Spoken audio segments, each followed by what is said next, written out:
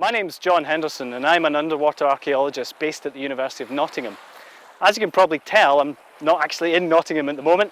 I'm in the southern coast of the Peloponnese in Greece, working with a Greek team and a British team to survey and examine what we believe to be the oldest submerged city in the world. In 1967, the submerged remains of a prehistoric town were found by Nick Fleming, then a young oceanographer from the University of Southampton. I was already aware that there was a shortage of Bronze Age settlements and ports in the southern Peloponnese. There seemed to be a gap in the sense that the right sort of material had not been found, which would be consistent with seafaring at that time. And we came over here and looked at the island and the long sandy beach, and I thought, well, that's not much good. You don't find ruins in deep sand usually.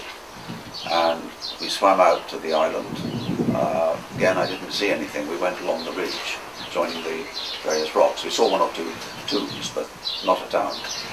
And then we swam straight back from the island to the shore, and that's when I started seeing walls and buildings and stuff just everywhere. In 1968, a team from the University of Cambridge returned to plan the site using just hand tapes and snorkels.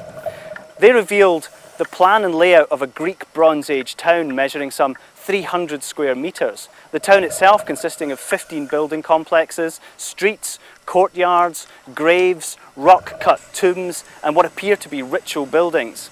What we've got here is something which is 2,000 or even 3,000 years older than most of the submerged cities which have been studied, and it's uniquely complete. We have almost the complete town plan, the main streets and all the domestic buildings, and it's also close to the water's edge so that we can study how it was used as a port, where ships came in and how trade was managed and so on.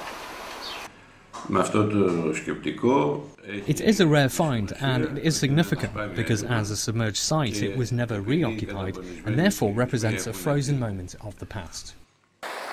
The remains are just off the shore here, about 50 metres offshore, cover about 300 square metres, 300 to 400 square metres, consisting of streets, buildings, graves, what we believe to be ritual structures. We want to check the accuracy of the hand tape survey that was done previously, and also try and add in some 3D data by taking measurements along the bases of walls and also tops of walls, so we can tell how high they are now, and if it's done again in the future, you know, we can work out whether there's erosion going on, if we're losing areas, if we're gaining areas. We're noticing day by day there's a movement of the sand, we're finding new buildings, we're losing new walls. Up at 5:30 this morning and we're stopping now because, well, basically the sun's going down, it's about 8:30. We found a whole range of new buildings. I mean, we must have about 12 new buildings down there. New cis graves, untouched graves, could have infant burials on them. I mean, for the first day, it's pretty amazing. We're currently in one of the streets at Pavlopetri, and this wall marking one side of the street, and just behind it there's a series of stone buildings, each one tacked onto the next. So let's take a look. Okay, we're entering a square room with walls of uncut and unmortared stones, and the floor itself is a compact layer of rubble, and everywhere you look there's pottery. Over here we seem to have a bit of early Bronze Age storage vessel, probably for wine or olives. And here, this stone here is the threshold stone, marking the entrance to the site. And just here we have another part of a Bronze Age drinking vessel, a finer part. So we're looking at domestic items in what is probably a domestic space.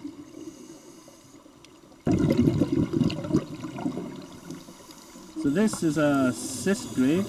Made of upright limestone slabs with one sitting on the top, and probably a burial would be placed in here, probably a child given the size. It's located actually within a wall of a settlement, which was quite common in the Bronze Age to bring fertility to the household.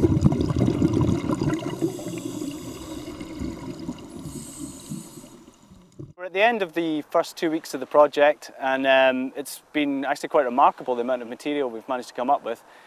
We found at least 150 square metres of new material, of new buildings, new rooms, mainly because there's been a lot of movement in the sand since the last survey here 40 years ago.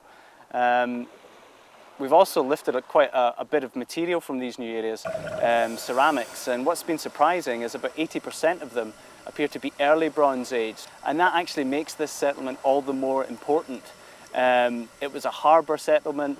It was facing the Crete, Minoan Crete. We seem to have Minoan material here as well, so we're at a kind of transition between the Minoan and Mycenaean periods, which is exciting from an archaeological point of view. We've also found the remains of a very large building, about 30 metres by about 15 metres across, which may be an early version of a large megaron structure. What's this piece? This is an animal figurine, part of an animal figurine that was used for ceremonial purposes. Then equally, this one is a calcilix. It's a champagne glass used for pouring libations for ritual. And these are both Mycenaean in date. These are both Mycenaean in date. Yeah. And this one is really, it's nice. It's an import, an actual import from either Crete or Kythera, the nearby island. And this is Middle Minoan, or the transitional 2000 BC. Yeah, 2000 BC. Yeah.